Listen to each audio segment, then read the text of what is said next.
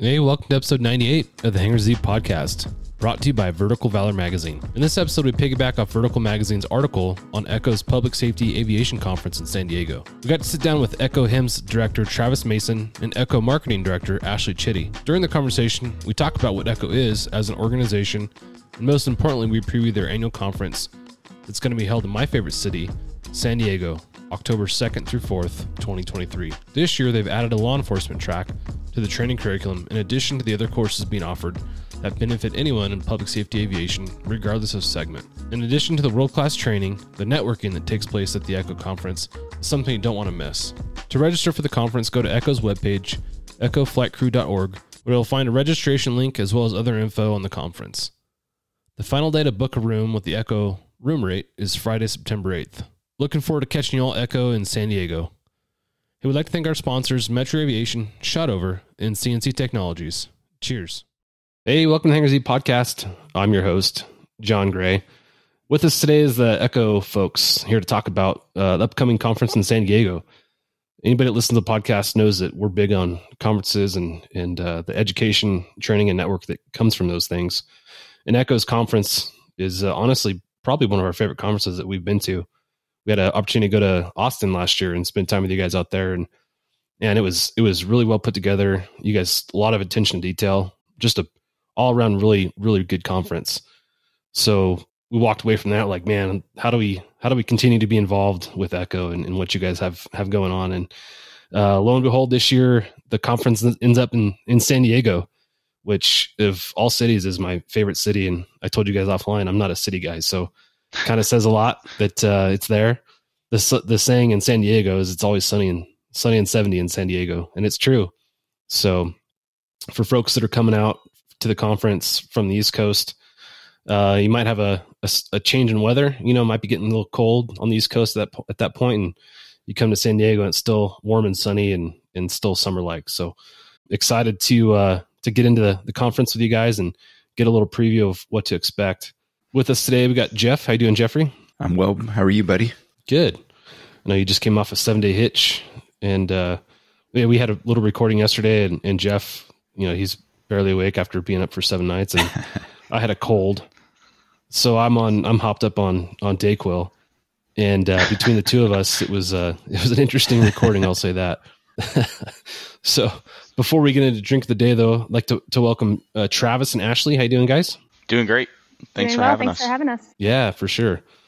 Drink of the day for us is just a kind of a fun conversation that I like to put into the episodes. And, you know, we're always drinking something. We're talking about aviation. Today, it's coffee for me, and something that's unique to you guys, or at least in my experience, was Heroes Rise. When we went to Austin last year, Heroes Rise drove their truck from their facility. It's in Minnesota, right? That's correct. They're up in Bemidji. So actually not far from where I'm sitting right now. Okay. I will not tell you the exact location because my fishing secrets will stay secrets. Yeah. But for those who've been listening, Ashley's joining us from the woods of Minnesota. Actually, I guess it's the waters of Minnesota, out there fishing. So thanks for joining us. For those that are watching a video or that aren't watching a video, she's got the pine trees behind her, and I think there's a lake back there somewhere. So that's really cool. But back to Heroes Rise, when we went to Austin, they had driven their truck from Minnesota all the way to Austin, Texas, and I got introduced to their coffee there. So for my drink of the day today, it's Heroes Rise coffee. It's their Kenyan medium roast, which is really good.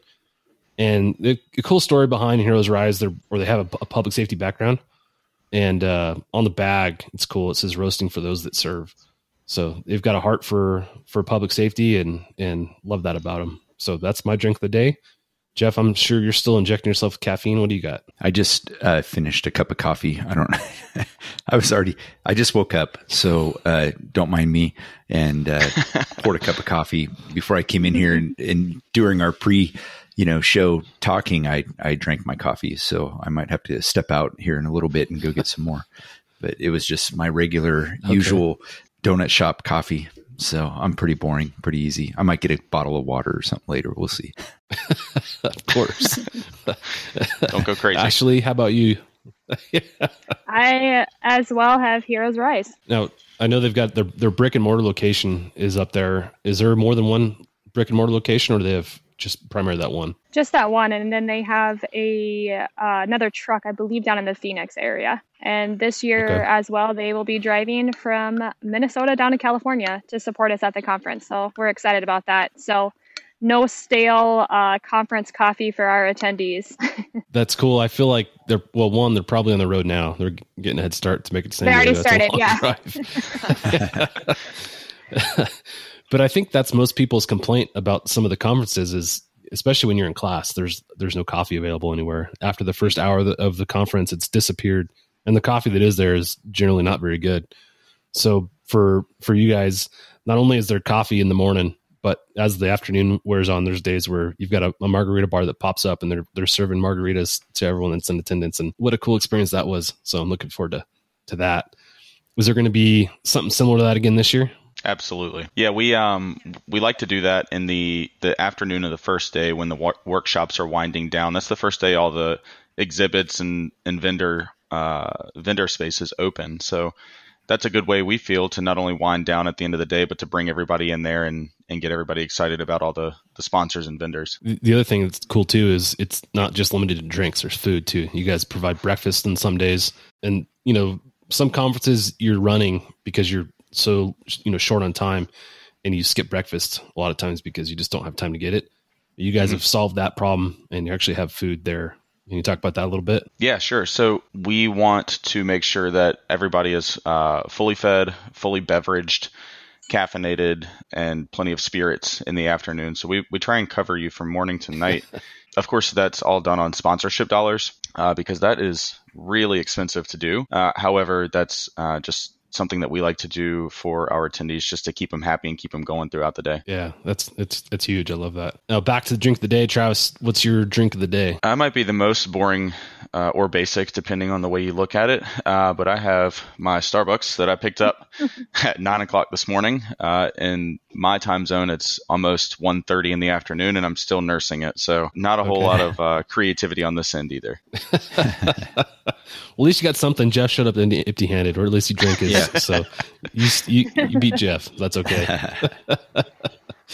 Well, thanks for joining us again. Really excited to join you guys in October at Echo. And I keep saying October, and in my mind, it's a long ways away, but really it's only a few weeks away, less than 5 for sure. So again, excited to get into what people can expect at the conference. And before we get into the conference itself, can you guys just describe, or can you introduce yourself and tell us what your role is within Echo and what that looks like? I apologize if I'm cutting you all off. There's a little bit of delay, as you can expect, up in the northern woods of Minnesota. So I apologize if I'm stepping over anyone here.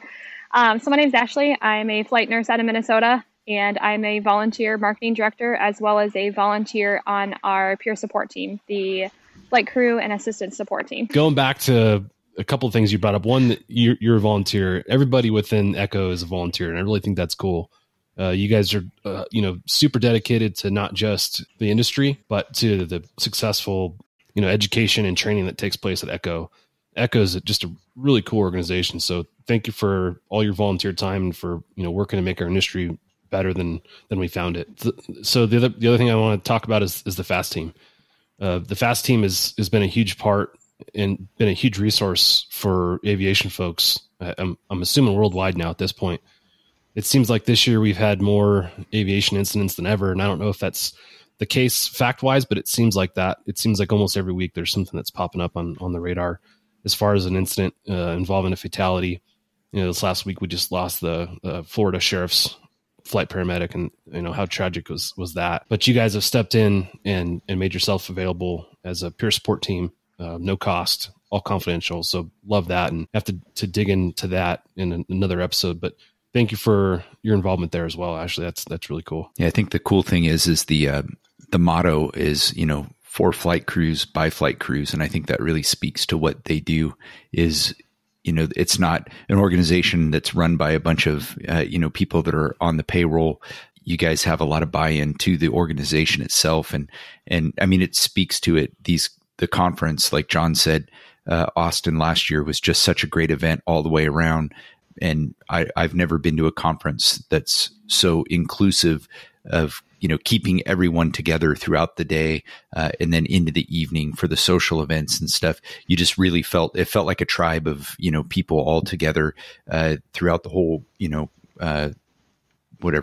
3 or 4 days that we were there, and just had a really good time. And I think San Diego is going to be even more fun than last year in Austin. So it just speaks to really what you guys are doing. And I know it hasn't always been that way, but under your guys' leadership now, it's the organization's just really great, and try to get as many people that I know involved in it and out to the conferences. So, and the law enforcement side too, I know we're going to talk about that further, but there's some really exciting offerings this year on the law enforcement side of things. And hopefully we can get some of our friends that are out there on the West Coast, especially, seeing that it looks like the East Coast is rivaling the numbers of law enforcement folks that are going to be there. So I'd like to get those numbers up a little bit. Yeah. And I'll be honest, last year when we came, I wasn't sure from a law enforcement perspective how much carryover there was going to be in the presentations and stuff that we sat through. But I'll tell you what, I walked away from all the classes that took place there, and there was a ton of carryover. The courses that were taught and the topics that were discussed are discussion points that need to be talked about, whether you're in fire and EMS or law enforcement or search and rescue.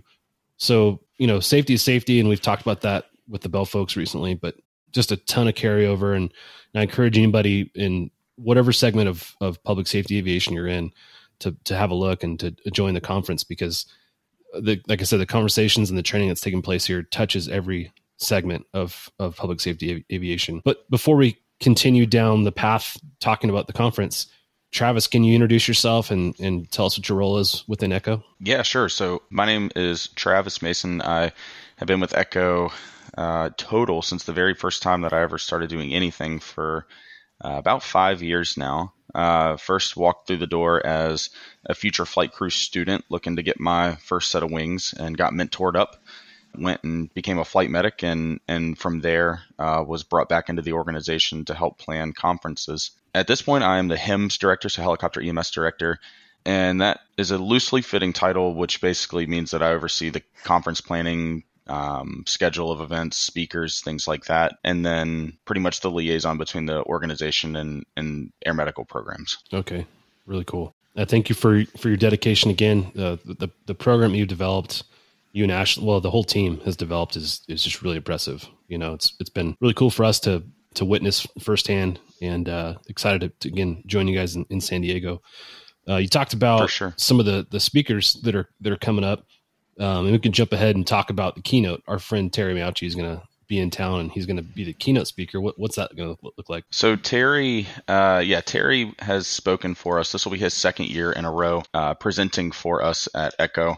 Last year, he did a 2-part lecture, leadership-based style. And this year, we wanted to bring him back to be the main presenter, the keynote that'll welcome everybody to the conference. So it's going to be a leadership style presentation. Again, I think there's probably few people that are as qualified as Terry to talk about leadership in the industry. And so his presentation is called Aviation: Leadership Needs, Wants, and Frustrations. So I think the goal of this presentation is to meet people where they're at, to talk about how to set expectations, how to achieve goals, and how to have better outcomes in multiple facets from top down. We got to sit on the leadership panel last year, and he was one of the participants in that. And I've sat in a few other leadership courses he's taught, and I agree with you. There's few people that are as qualified to talk on that subject as he is. Very well spoken, just a great presenter. So I'm excited to sit in on his keynote presentation. That'll be really cool. But going back to Echo overall, can you just talk about Echo as an organization? So like you had said, John, we're a 100% volunteer nonprofit organization. We just added to our volunteer peer support team. I think Echo as a whole, I didn't have a moment to count this morning, but I think we're just under 45 volunteers for the organization. And that goes from our future flight crew, our peer support team, the board of directors. We now thankfully have some AV volunteers as well. We are just under 5,200 members nationwide, and we use the word membership because there isn't another word to replace it with, but we are a no-fee membership. So we use the word membership just because we have to put something online and vet out those that are applying to join Echo. So 5,200 people nationwide. We are at 62 countries. For the conference, we have 5 different countries that will be represented. Yeah, no, I think some information we could add is that on those, 2 or 3 dozen volunteers, we're managing a full conference every year, a future flight crew mentorship program that's the biggest it's ever been with a cohort of 20. We have the 24/7 peer support line. That's the FAST team that'll also deploy within 24 hours if requested, completely free to whoever's asking them to come out. We have the support dog program now that is available as well. And then we also have a couple other things, such as the Rotors for Kids program that's making a comeback in San Diego this year, and a couple other things. Ashley, help me out if I've crossed over or missed anything. The safety program that we're just starting back up again. That's right. Yep. Echo has a safety team that has restarted this year with a lot of support from every time zone in the country to get together to talk about safety advocacy and what we can do as an organization to lobby for better practices. That's awesome. A lot of topics to talk about in that particular one, but I'll focus on 2 real quick, and then I'd like to get into the conference in San Diego. We talked about recruitment and retention quite a bit.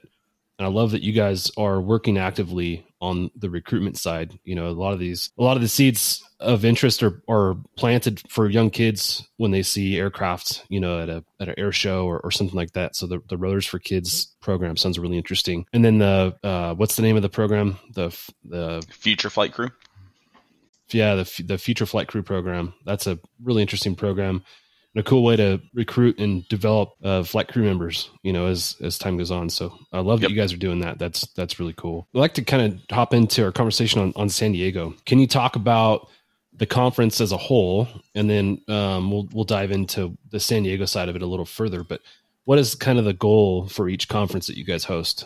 So the one overarching goal that we have, no matter where we go or what the topics are, is that we want to build a cohesive, inclusive environment for networking, for learning, and for people to have a good time.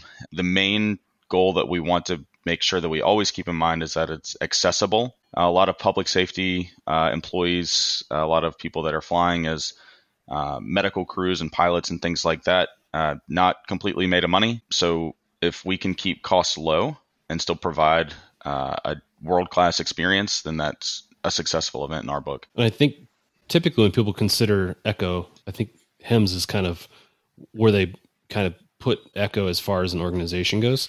But you guys have really opened up, and you guys are incorporating law enforcement this year as a big track in law enforcement, search and rescue, and in the fire world. Can you talk about your guys' progress in bringing those other organizations or segments in? Yeah, sure. So in Florida 2 years ago, our host program, which we try to accomplish every year when we go somewhere, is have somebody that's providing us a home, so to speak, Lee County Sheriff's Office. And that was the first time that we had a law enforcement partner step up to be our host. Before that, it was only air medical programs, essentially. Then last year in Austin, we had Travis County Starflight, which is a multi-mission program, medevac, search and rescue, aid to law enforcement if needed, things like that. And then this year, we don't have a formal host program necessarily, but we've worked closely with the San Diego Sheriff's Office with Tony.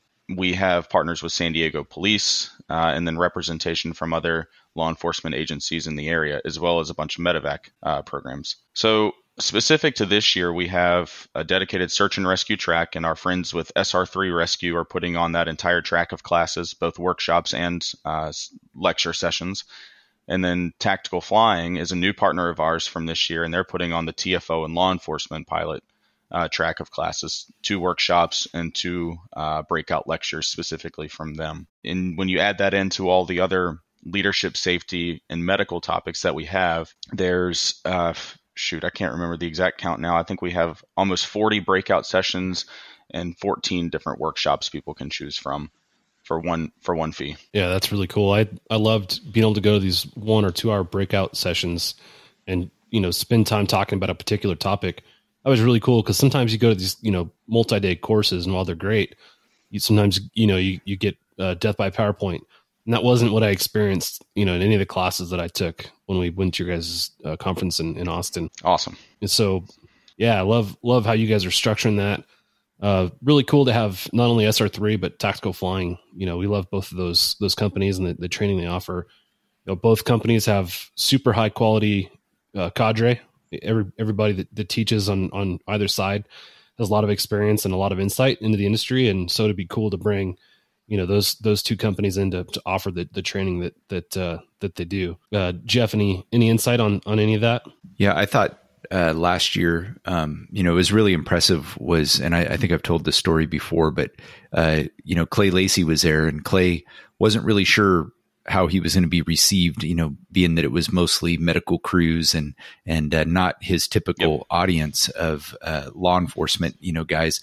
And we kept joking, he kept saying that it was just going to be John and I in the audience, heckling him, and nobody else would be there. And it ended up being standing room only in his that room was too class, small for him, where he was talking about. Yep. Yeah, it was And so I thought that was just really telling, is that, not only is Clay's information, really expands beyond, the law enforcement aircrew stuff, even though it's focused on law enforcement. And so I thought that was really cool. I thought it was very telling of the future of Echo, is that, not only are you going to have people participating, some of the information crosses over those lines between, law enforcement and HEMS or other operations. So I'm excited to see how this expands this year, and hopefully we can get more law enforcement air crews involved in it, because I think it's really just a worthwhile program. And if there's one conference that you can attend, it's hard a lot of times too. Agencies, we were talking about it before we came online, but, government agencies tend to, it takes a while to get things approved and get people to training events. It's always probably one of the hardest parts of being a government employee. That being said, is sometimes like guys can't go to Florida for the ALEA conference, APSA conference, APSCon, like it was this year. Hopefully with Echo being on the West Coast, hopefully we can see, the folks that can't make the, trek all the way across the country. If this is more local to them, they can come to this conference and really get some worthwhile training and enjoy themselves. I just think that bringing, a lot of times organizations are very, not really inclusive of everyone, where this one is very inclusive of search and rescue, HEMS, law enforcement, and what a great way for people to kind of network together and build those relationships, rather than just everybody from one segment of aviation all going to the same conference. You really get a lot more, I think, out of bringing people from all these different groups together. So if you can make it to Echo, I guarantee you'll have a great time and learn a lot. So, and a lot of organizations, including ones that I've been a part of, are guilty of only training one way, or only training within their discipline or their what they know best. And one thing we're really proud of is that a flight medic can go to a TFO course and probably take away tactics and safety information that they might not have otherwise ever heard, kind of staying within their bubble. Right. Yeah. Yeah. I love that. I heard a lot of comments like what you're saying, Travis, come out of Clay's class, and Clay's, gosh, what a great instructor he is. So I know that with Nick and the training they're offering this year, there'll be a lot of carryover. But for our law enforcement folks in particular, these classes, the street racing class, for example, what a cool class. We had a chance to interview the San Jose guys in Orlando. What a cool program they have, and they've basically taken what they're doing there and turned this into a course in how to enforce street racing type incidents. And man, what a great class, kind of outside the box thinking. I think a lot of times in law enforcement, we box ourselves into I'm going to teach X, Y, and Z, and that's the only courses we go to. So it's cool to see something outside the box come from Nick Minx's organization, Tactical Flying. Offline, we were talking about registration numbers and where we're seeing people register from. And it looks like California is being beat out by East Coast attendees right now. So just calling out all of our calling out our California friends. This is an event you don't want to miss. and I'm not saying that casually. I 100% mean it. So, and let's show up in force. Clay Lacey talks about Southern California being the Disneyland of police helicopters, and so we gotta represent. Hope you guys can show up and make a showing out here in San Diego. Do you guys have any points on the registration numbers you want to touch on? Jeff had mentioned we're bringing Echo to the West Coast here. This is the first time we've had a conference on the West Coast. We went to, like you had mentioned, Austin last year. Before that, we hadn't gone west of, what have we been saying, Travis? We haven't gone west of the Mississippi before Austin. But this conference is the highest numbers we've ever seen. So, we had a little bit of a risk going as far west as we did, and we didn't go west. We went to the southern west, right? And our numbers are the highest we've ever had for a conference. But like you had said, we have just as many people from Florida as we do from California as of this morning. So like you said, step it up, California. All right. Yeah, 100%. And just for those that don't know, it's Echo was East Coast helicopter operations, and then now it's every coast helicopter operations. So you guys have really expanded, your reach. And so I think that's probably part of the reason. But yeah, we need to show out in San Diego, truly make it it's now truly the every coast helicopter operations. And that includes, all the segments. So let's bring it. Yeah. I was just going to mention quickly, Jeff had said that you won't find any other conference that's as affordable. And so I just wanted to save some people some time if they think, it's a conference, it's still going to be too expensive. For the main conference, it's only $170. And like you had touched on, that includes your meals every day. We're going to provide breakfast, lunch, and dinner almost every day with the social events. And for the law enforcement 2-day courses, it's only $250. So just wanted to throw that out there and save people time looking for the prices. So it is a very affordable conference. And like Travis mentioned, we're able to do that because of our supporters, sponsorships, and the fact that we're all volunteer. So. Yeah, that's huge. What an affordable conference, and it's such a high quality conference too. On top of that, so started to get into San Diego. How did you guys select San Diego as this year's venue? And can we kind of talk about that? So,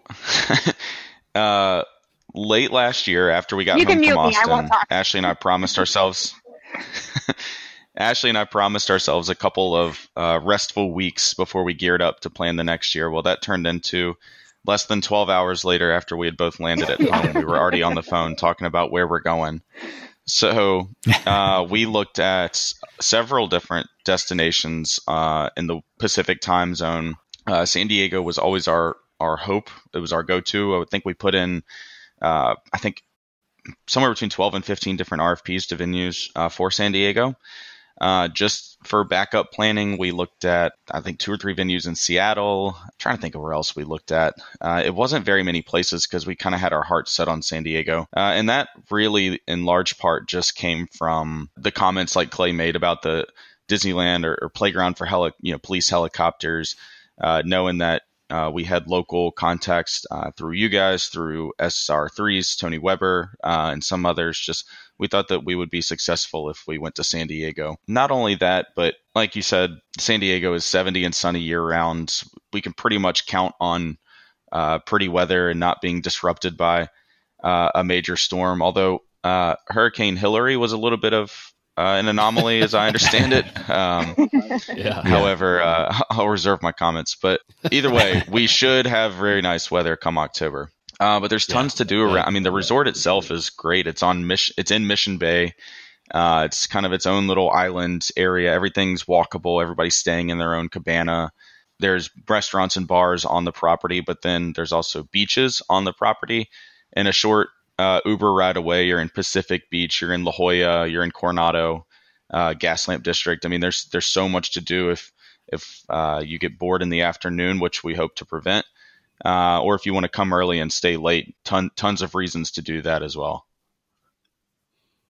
Yeah, oddly enough, probably about 5 years ago, my in-laws, they have jet skis, and we took them out on Mission Bay, and we wound up at the Paradise Point Resort and Spa. There's a little bar called the Barefoot Bar and Grill. Yep. It's right off there, and there's a courtesy dock that you can pull your jet ski up or your boat and tie up there. And so we had a lot of fun there. It's, didn't realize that, 5 years later or so I'd be going to that same place for a conference. Isn't that nuts? Man, what a cool spot. Like you said, it's a little island, off a peninsula in Mission Bay. Like you said, there's just a ton of stuff to do there. Driving distance to Gaslamp. You've got the Pacific Beach right there with the boardwalk. Not too far is Old Town San Diego, which is also really cool. Within the downtown San Diego area, you got the Gaslamp District, which I already referred to, but you've got Little Italy and all these really cool little sub-communities down there. And of course, you got Petco Park, where the Padres are playing, although right. I doubt they'll be playing in October this year. Sorry for our Padre fans that are listening. Plus you got the zoo, you got the San Diego Zoo, you've got the Wild Animal Park, which isn't, too far away. So if folks are bringing their families, there's tons of stuff. The USS Midway Museum is really cool down on the harbor. There's a ton of stuff for the families to check out too. If people are going to be bringing their wives and kids and stuff like that with them, for people to go out and do outside of the activities for the conference. San Diego is probably one of the best places to do that for sure. Yeah. I love that city. Yeah. There's a ton of stuff to do there. We talked about some of the training that's taken place. Can you kind of touch on some of the panels? We referenced the leadership panel that took place last year. There was a safety panel last year. Can you talk about the panels and what that looks like? We'll have 2 this year. We'll have the air medical panel, as we're calling it. Previous years, we've called it the critical care panel. But we are just going to call it the air medical panel this year so that we can incorporate other topics other than just the medicine, because, again, we have such a wide variety of attendees. We just want it to be beneficial for everyone, no matter what industry they're in. Always something to learn. I'll be the moderator for that panel, and we'll have different people sitting from leadership positions as well as medical director positions and things like that. So that'll be on Tuesday. That'll be right after lunch at 1:00. And then on Wednesday, we're going to do a little bit of an award ceremony right in the morning to kick off and get started. And then the aviation safety panel is coming up right after that. Coincidentally, that'll be hosted by you, John, for the Hangar Z podcast. We're going to do it like a live audience, a 400-person audience podcast. And that's going to be not only moderated by you guys, but sponsored by Airbus. And on that panel will be RJ Garland from the incident that happened in Huntington Beach. He'll be a speaker of ours, but also talking about safety topics. We'll have a safety officer from Air Methods, Tony Weber from San Diego Sheriff, and then Dave Callan and Rob Monday from SR3. They're both rescue and pilot instructors with them. Yeah, what a lineup, man! That's going to be a blast, and thanks for allowing us to moderate that, and that'll be a fun episode for us to air. So we'll have to pair up with your IT folks and figure out how to make that happen. But it's going to be awesome. So really look forward to that. The last thing I want to touch on, and this is one of the most important parts for every conference, is the networking. One of the interesting parts about your guys' conference is how you guys do the networking. I feel like at a lot of conferences you go and after the day's events, everyone kind of goes their own direction. And there's, little breakout parties that happen here and there that are hosted by different companies. But you guys have done something entirely different. And Travis, maybe I'll hand it over to you now to talk about your guys' model and what you guys do for the networking side of things. Yeah, so I know we kind of touched on it a little bit in the beginning by having that first happy hour on the first day to bring everybody into the vendor hall and make sure that all of our partners are getting good exposure. But that's just kind of the very first kickoff for any of the social and networking events.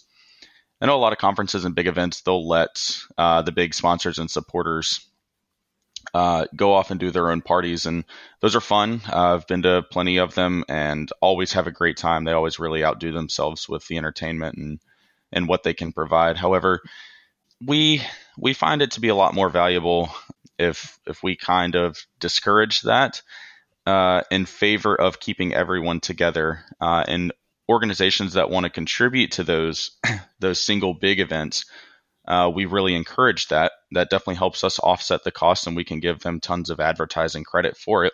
However, we emphasize the networking and the ability to keep everyone together. The tribe that you mentioned, Jeff, is really important to us.